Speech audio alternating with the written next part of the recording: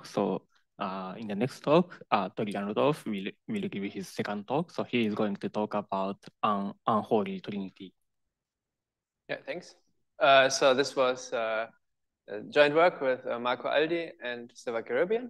And yeah, so we talk about TFNP, Bézout's theorem, and the quantum satisfiability problem.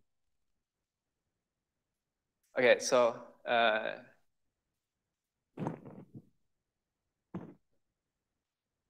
let me introduce the quantum satisfiability problem yet again. So in this work, we sort of view it slightly differently. So again, we have our Hamiltonian on n qubits, but now we regard every constraint as a rank one local projector. So we have here a sum over these one local projectors, phi I, and each constraint is Si local. And yeah, so it acts on this subset of qubits. And the problem is to check, does there exist a state such that H times phi is 0 or a common ground state? And so for this to hold, psi must satisfy all constraints. So this equation here must be satisfied.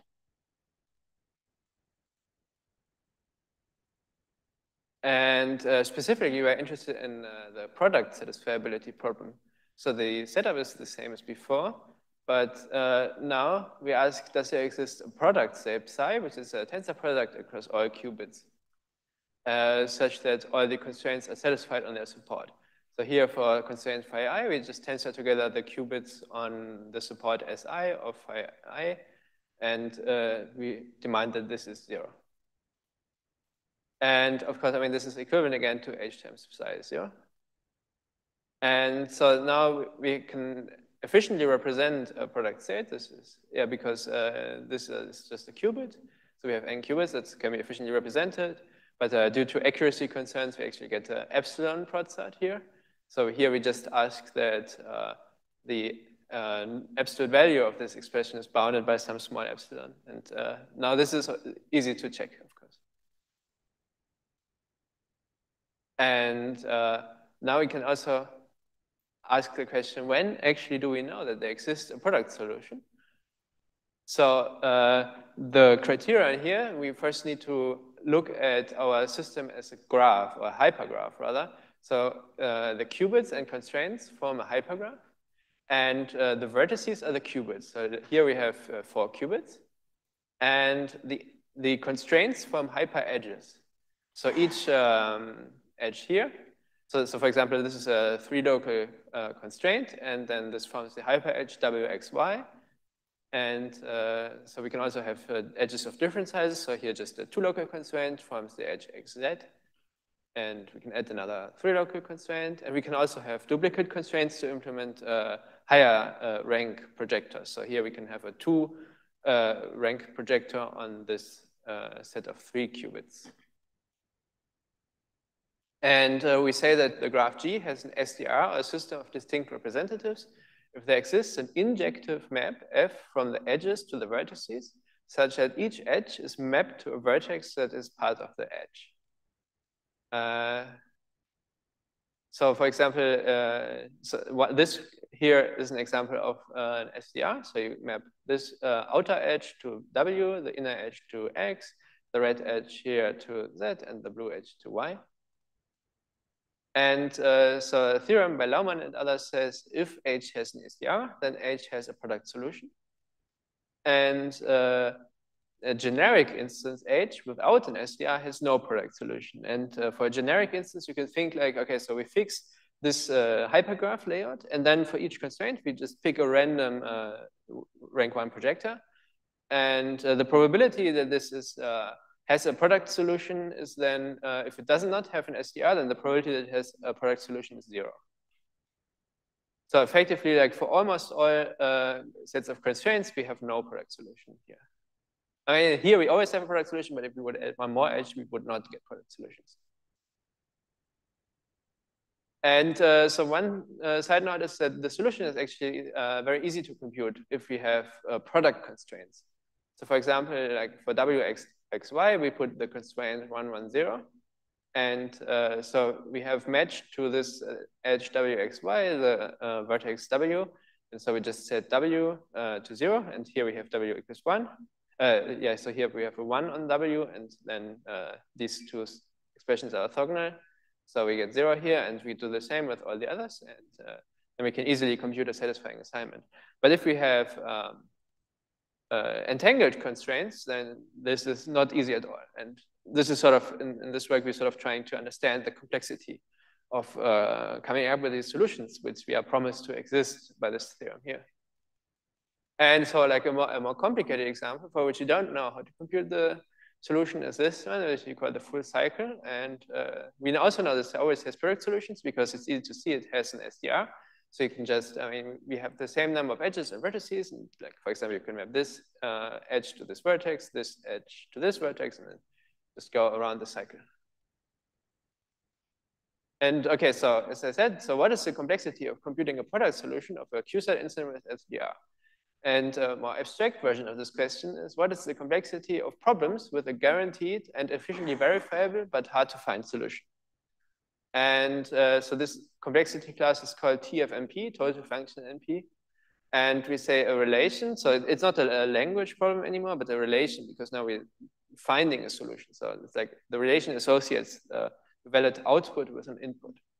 And we say a relation is in TFNP if it can be efficiently verified. And for every x, there exists a y such that the relation holds. And so the most famous instance is probably the PPAD, also the end of line problem. And there we are given a succinct description of an exponential size graph G. And by way of description, it's ensured that the degree is at most 2. And we also given access to a node that has degree equals 1. And then we want to find another vertex V that's different, that has degree also 1. And now, because this graph has a most degree 2, so it's just a collection of lines, there must exist such a vertex.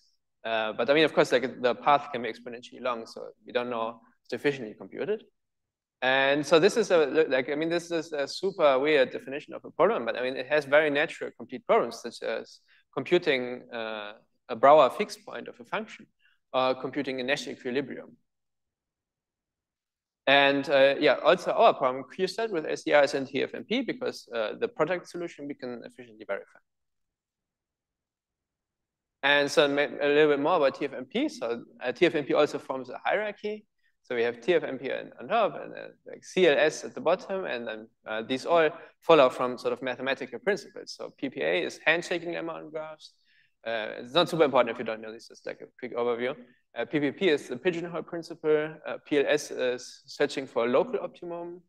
PPAD is the end of line problem. CLS is gradient descent, and here it has actually been shown, and this was a recent result, and it was very difficult, that the intersection of like finding a local optimum and following the end of a line is actually a gradient descent, which sort of intuitively makes sense. Okay, so now let me go over our results. So the first one is we extend the theorem by Laumann et al. Now to qudits. So for this, look at this instance here. So we have 2 qubits, qtrit, and 4 different constraints. 3 of them are 2 local, and 1 of them is 3 local. And again, we can make a hypergraph of these constraints, same as before. And now we have a different notion. This is a WSDR. Again, it's a map from edges to vertices. It maps each edge to a vertex inside the edge. And what we also demand is that for all vertices, that the pre-image here is at most size di-1. So this means for a qubit, we can only map 1 edge to it, so just the same as a SDR. But for a qtrit, so we have d equals 3, we can map 2 edges to it. And so then the same version now, just generalize if H has a WSDR, then H has a product solution. And a generic instance H without a WSDR has no product solution.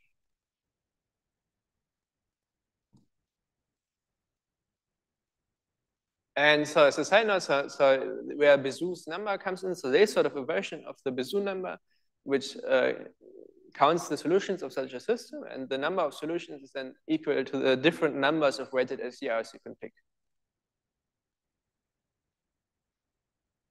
And so one easy corollary, which reproves the known result by Pathas-Sarasi, is if we have some subspace V of a tensor product of Hilbert spaces, is completely entangled. So then it contains no product solutions across any cut of these k-spaces. Then we can upper bound the dimension by this expression here. And this is now super easy to prove. So each qudit represents one of these Hilbert spaces. And the dimension is chosen to be the same as the hi. And then we introduce one global constraint for each state in a basis of the orthogonal complement of V. And now WSDR is easy to see that it exists if and only if the dimension of this orthogonal complement is at most this. And this is just because for each qudit di, we can assign di minus 1 constraints to the qudit in the WSDR. And so now our new subclass will be MHS as a set of relations that can be polytime reduced to computing approximate solutions to systems of multi-homogeneous equations. And this is only for the definition of the results. I later define in more detail what a multi-homogeneous equation is. And the solution should be guaranteed by the multi-homogeneous Bézout theorem. And so what we show is that quantum sat with SDR is MHS complete.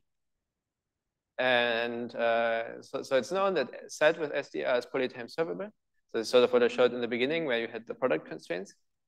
And what we also have is QSAT with SDR, and just one extra clause is MP complete, was also shown by Gerd. And sat with SDR, we can actually show, and this is, I mean, it's not very difficult at all, but I don't think it's anywhere in the literature, is if we have sat with an SDR and we add a constant number of extra clauses, and it remains polytime solvable.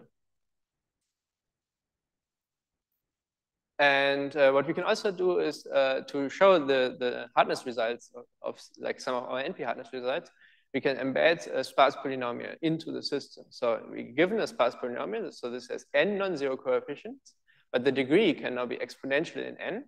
We can construct a quantum set instance with an SDR, such that we can map from product solutions to roots of the polynomial. And so this is a parsimonious reduction.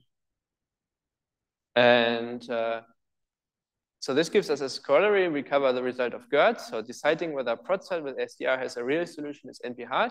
Just because deciding whether a sparse polynomial has a real root is NP hard.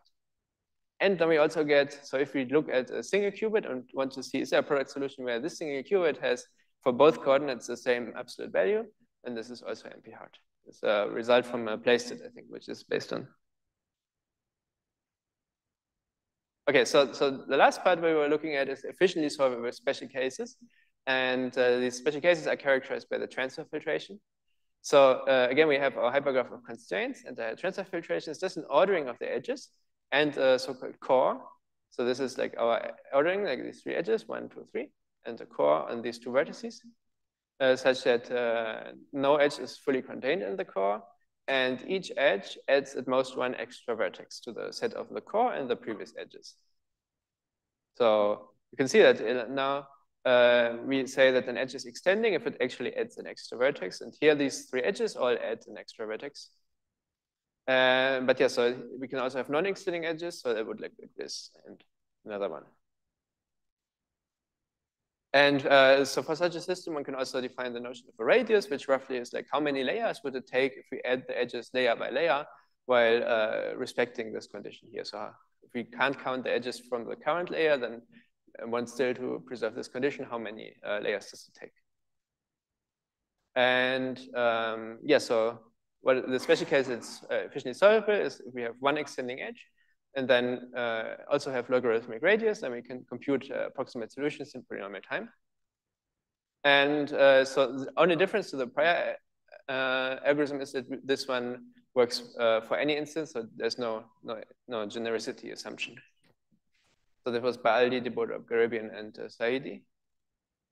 And yeah, so we can also extend it if we have KQSAT, we can support K minus 1 non-extending edges, but then we also need the genericity assumptions again. And yeah, so the runtime is also then exponential in K. And now let me go to the multi-homogeneous setting. So what is a multi-homogeneous equation? So this definition is from Morgan and Sumis. And so we say a polynomial f is multi-homogeneous if we can partition the variables into m sets, which we call zj, and zj is z0j to znjj, and degrees such that F is homogeneous in Zj of degree Dj. So this is an example. So okay, so we have two variable groups here, the blue ones, the red ones, Z1, Z2. And so F is, has homogeneity degree 1 in 0. So if you view the blue ones as constants, then you can see F is linear. And if you view the red ones as constants, F is quadratic. And so, okay, so the relation to quantum set is now we can think of each of these groups as a Q nj plus 1 or an element of P nj. So this is the projective space. And effectively, this is a set of non-zero nj plus 1 dimensional vectors, which are where we equate vectors that have the same global phase, up to global phase. So then effectively, nj is the degrees of freedom in such a variable group because, I mean, for a homogeneous polynomial, we can always disregard the global phase. And so then one can define the multi-homogeneous Bézout number. So now we have given like n equations, and this is n needs to be the same as the total number of degrees of freedom. And then we can define the Bézout number as the coefficient of this expression here. So we just put the n's into the exponent, and these alphas are symbolic variables representing the Zj. This is a symbolic product. The alphas have no further meaning. And then we put the degrees in here. And so, I mean, I'll show it in an example. It's a little bit complicated. But yeah, what we know is that it has d Bézout solutions. So for a generic instance, it will have exactly these solutions, counting multiplicities. And for a concrete instance, there's always at least d Bézout solutions. And if there's not, then we have infinite solutions. And so an example is this. So we have three equations, two variable groups, and these are the degrees. And then we construct this symbolic polynomial. So we put 1 here, 2 here. So you just take these degrees, put it into this expression, then you multiply it out. And then this is, so we have alpha 1 to the 1, alpha 2 to the 2, because of 1 and 2 here. And then we know we have 6 solutions. And what we can observe is that, that if we have a multi-homogeneous system and the degrees are all either 0 or 1, and this is exactly equivalent to Poisson. So there's no reduction or anything, it's just equivalent. And the Bézout number is, can be shown to be the number of weighted SDRs. And note that, so checking if the Bézout number is 0 or not is easy. So it's not just finding a matching effectively, but computing this is hard, I think sharply hard. Because then we have to like, count all these numbers for solution, and it can be an exponential number of these. And yeah, so now again, what is our TFNP class? So we define MHS. It's a set of relations that can be polytime reduced to finding an epsilon approximate solution to a multi-homogeneous system with positive Bézout number. And here we restrict ourselves to constant group size and constant total degree in each polynomial. So it's quite restrictive, but was needed for a reduction. And what we show is that Poisson with SDR is MHS complete. And so the only part missing, because like if the degrees are 0 or 1, we already have Poisson. So what is missing is how do we get the degree greater than 1? And yeah, so we can put it now into the MHS hierarchy, but unfortunately we don't know the relationships of MHS to the other classes here. And that would be super interesting to find more about it. And yeah, so now let's assume we have qubits. Okay, so then we have this constraint here. We have these two variable groups. And so we represent x0, x1 as a qubit, x and y0, y1 as 2 qubits. So we need 2 qubits to get the higher degree. And now we need 1 to y and y prime to be equal. So we do this with a projector onto the antisymmetric subspace to ensure equality. And this is effectively just a swap test. So what we have is that the antisymmetric subspace on 2 qubits is actually just rank 1. So we can just do it with a single constraint. And yeah, so then we can embed f like this. So basically you see 0, 0, 1 here, that goes to here, and 1, 1, 1 goes to 1, 1, 1 here. And so this process just adds one variable group, a qubit, and one equation or constraint. So the Bézout number remains positive, but it increases. And so the issue is now, okay, this only works on qubits because otherwise the antisymmetric subspace is just too big. So then if we would, I mean, we can still add the projectors, but then we lose the Bézout number. Or the Bézout number becomes 0, I guess. And yeah, so the way this generator is supposed to work is we have this relation here. So we take one QD plus one id, and we embed it into a qubit and a qudit. So if we have H is a QSAT instance on this Hilbert space here with a WSDR, then we can compute an H prime on this Hilbert space here. So we go from D plus 1 to 2 and D. And mapping of product solutions can be efficiently done between H prime and H. And yeah, so skip over this. And yeah, so the way this then basically works is we have our qudit here, and we want to turn it into 2 qubits.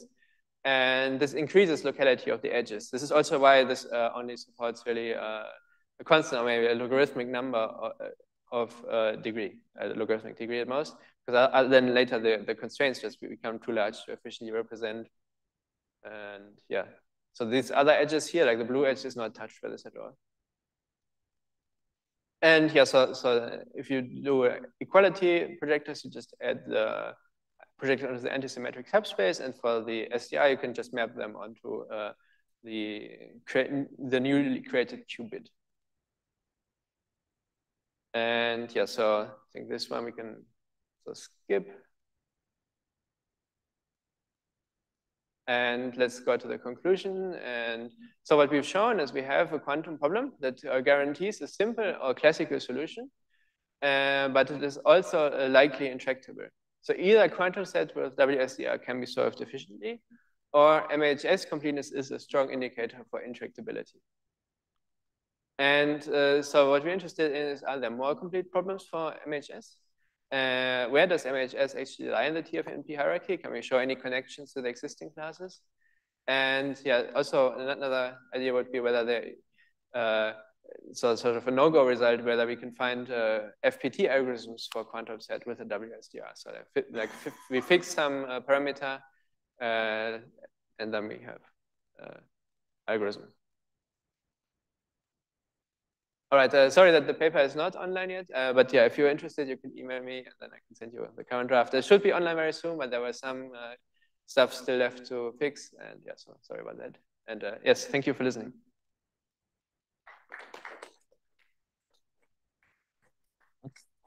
Any questions?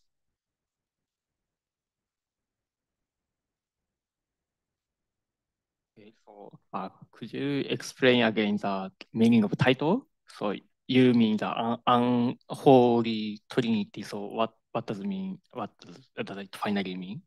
Oh, I mean, it's just like we have a combination of three very different seeming concepts. So we have TFNP, which is a classical complexity class, which has been around for a long time. And then we have like a mathematical result just from algebraic geometry. And we also have our quantum aspect, the quantum satisfiability problem. And so here we sort of combine all these three very different concepts into hopefully one sort of cohesive story. Okay, thank you. Okay, so any other questions or comments?